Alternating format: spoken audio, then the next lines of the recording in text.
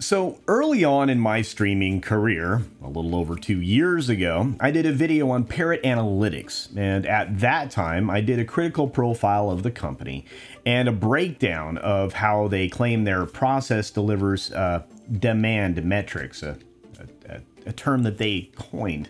And since then, as I feared, Parrot has weaseled their way into a number of places that they absolutely don't belong. Case in point, of course, right now is that they're in partnership with an entertainment trade magazine, the publication The Wrap. So I will now be even more wary of materials that are coming out of that particular outlet. And that may elicit a question from you, the viewer of this particular video. Why is your opinion so negative on analytics firms like this? Well, I will give you that answer here in this video. Here we go.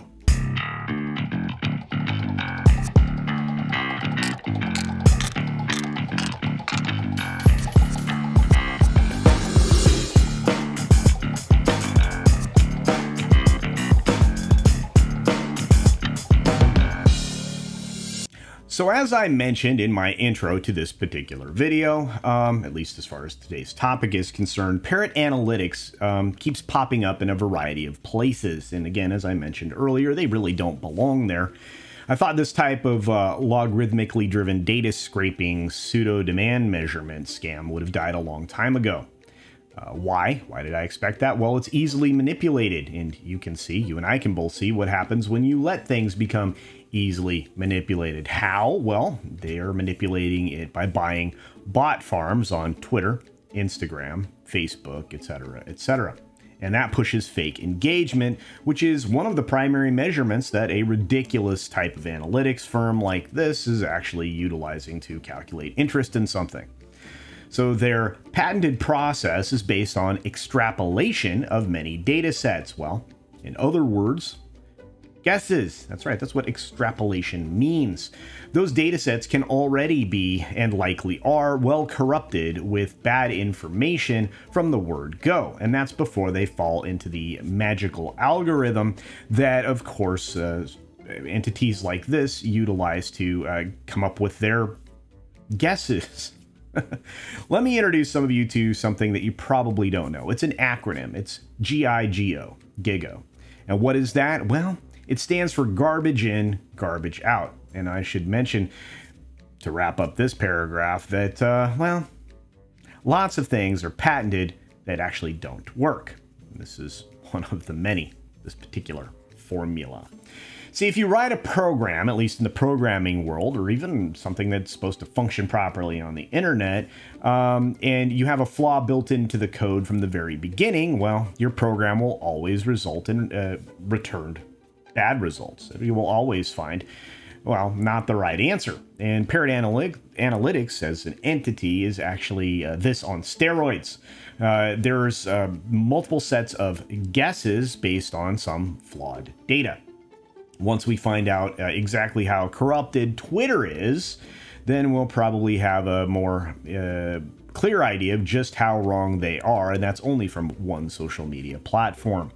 Say what you will about Nielsen's ratings in the rating system and how they come up with everything as far as their data tracking, but in the end, at least you're going to have actual hard data. And that data is reflected even in personal recordation and or the actual ability to monitor people's consumption, which is far more valuable than what they write down, because Nielsen artificially skews, unfortunately, because of the way people are manipulated by the media. When they fill out a diary, they're going to artificially skew towards saying that they viewed something that is smarter programming, which is why for the longest time PBS was held up as high as it was in the Nielsen ratings, which came crashing down to reality as they expanded their box program. But I digress. Anyway, so the entity Nielsen itself has the most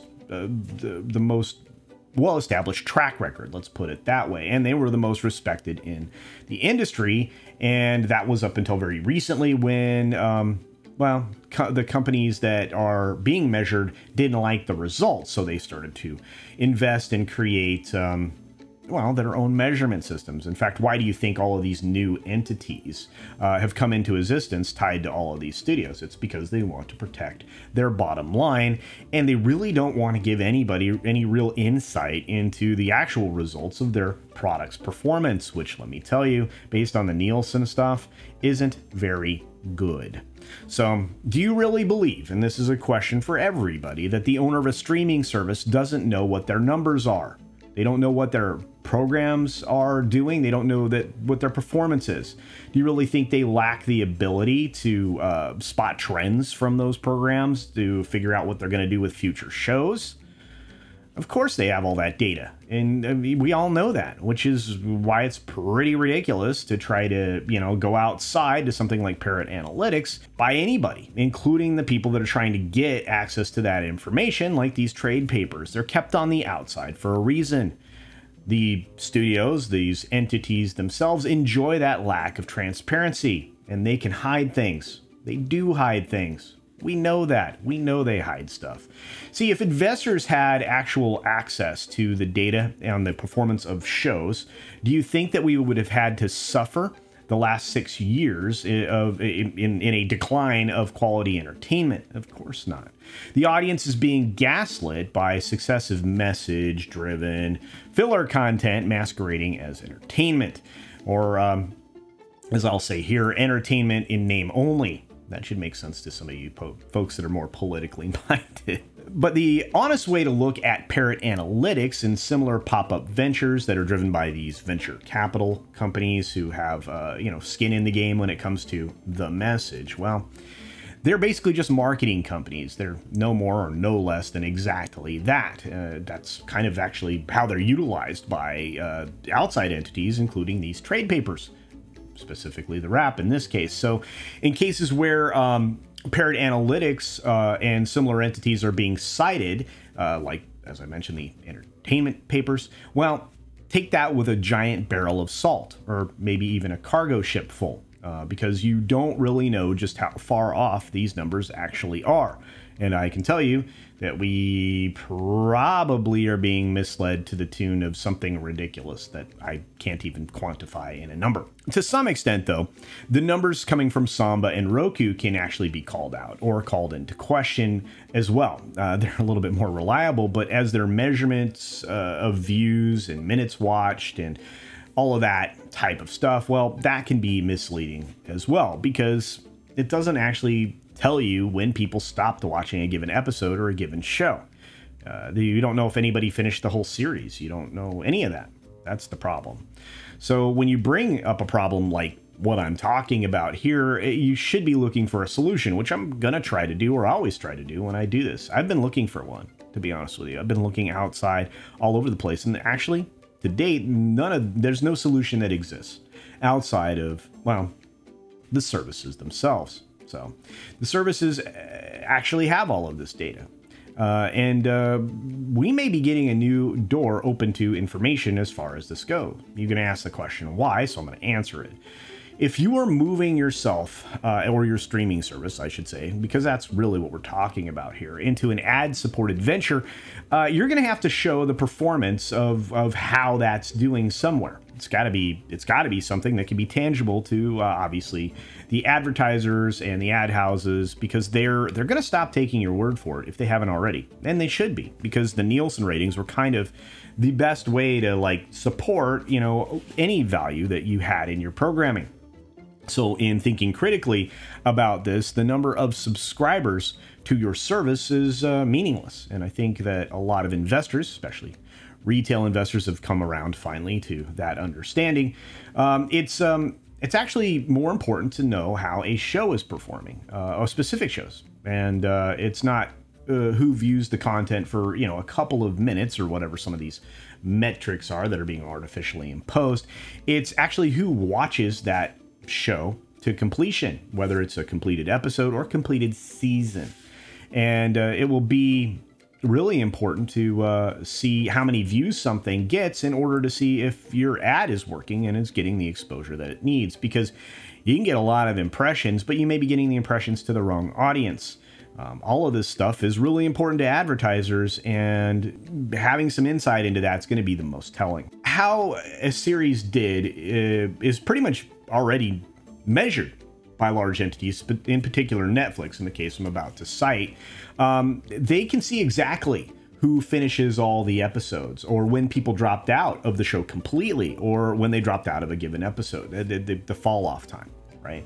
If you and I, or an advertiser, had access to this information, you could actually see why a show fails or will fail in the future. And we already know that in our little section of the internet, in our fellowship, it comes down now with these shows to actually inserting something like the message in a very ham-fisted and bludgeoning way. If I had held political office, or if I did currently at the federal level, let's say, I would be pushing for transparency of all of this, and in particularly on the financial side. Investors have a right to get real numbers for the performance of, well, any of their financial products, which these studios are a part of. Clearly, we can actually no longer count on the generalized statements by CEOs, CFOs, and similar during the quarterly calls, because, believe it or not, they've been incredibly misleading, and there have been many examples of that in the last few years. You don't even have to look much farther than just the last few months with Twitter and Elon Musk, and the fact that once he intended to buy them out and made that public, they began to revise previous statements. I wonder why. So as not to confuse that with the main topic, I'm not going to digress any more into that, but I'm going to return to the these types of pseudo analytics that, you know, again, are the whole subject of this video. They are far more detrimental, as they are likely to drive investment in content that would be headed the wrong direction, which seems to have been the pattern that's been established. That is, of course, if they're naive enough to actually assume that the streamers don't look at their own data, which I'm sure that they do. Hence the big changes that we're seeing over at Netflix and Warner Brothers Discovery right now. They're well aware of their metrics, and they're moving a different direction. I think there are going to be more entities that'll start heading that way as well, and I do believe that in this, the folks over at Midnight's Edge are correct. Disney's going to be the last to move the right direction, which is stupid. Thanks, Iger. Anyway, recently, as shell-shocked showrunner, by way of pushing a lesbian vampire show, Last Kill, was expressing their confusion at the show not getting picked up for a second season. Yet even the disappointment expressed at the cancellation, a lot of quality information was revealed, probably somewhat accidentally. From the article, and I quote, "According to Henderson, though the big test for Netflix brass wasn't how many people were watching the show, but how many people were choosing to finish it. Completion. When I got the call to tell me they weren't renewing the show because of the completion rate, it wasn't high enough, of course. I was very disappointed," Henderson said. "What showrunner wouldn't be? I'd been told a couple of weeks ago that they were hoping completion would get higher. I guess it didn't. Probably not." And again, this is somebody who was pointing to the early success of this program, at least through its first 3 episodes, which is kind of funny because I give shows 3 episodes to actually bring me in. I usually give a film about a half an hour before I give up on it. You got to bring me in. If you don't, and I become disinterested, I'm not going to finish it. And that tells you whether or not something's successful, and that's probably going to drive whether or not an advertiser is going to want to put their money into a given show or streaming service. So I'm going to wonder what Parrot Analytics would do with this show now, as a meager campaign has begun, at least for this Last Kill show, because they have a hashtag working. It's called Renew First Kill. And as that campaign spreads across social media, which it hasn't got a lot of support, they would likely give this thing the marketing hype, which is what Parrot Analytics is good for. They would give them kind of the boost that would maybe get the show renewed somehow. I hope not. I hope Netflix sticks to their guns because, again, Parrot Analytics is just like Twitter. It's not real. It's plain to see that the actual numbers that are behind some of these things versus the perceived blind and manipulated performance, which again is just tracking social media and data scraping like torrents and stuff like that, they are very far apart indeed, at least as far as the results. So I have to ask you, What do you think? Do you think these analytics services like Parrot and others are actually valuable? Do you think they give a realistic picture of the genuine audience interest in a given television or entertainment product? In my opinion, which you probably gleaned from the course of this video, I don't. I think they're valueless, and I think they actually lead to a problem which can actually send people in the wrong direction. If these networks listen to the kind of fake hype that is created by these marketing systems, well, they shouldn't be. They have the access to the real numbers, so why would they? Again, it's 100% marketing. So, but anyway, like I said, whatever you think, put it down in the comments section below. Let's have a conversation about it. With that, I'm going to tell you to support other independent creators here on the platform. They absolutely deserve it.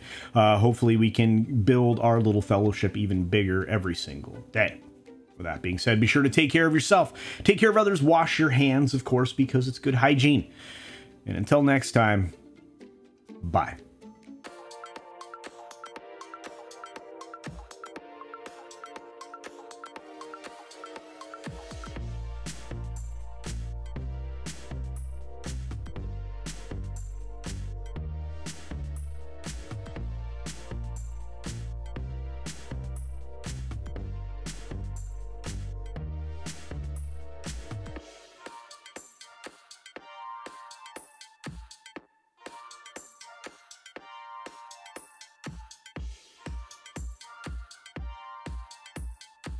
Thanks for visiting today.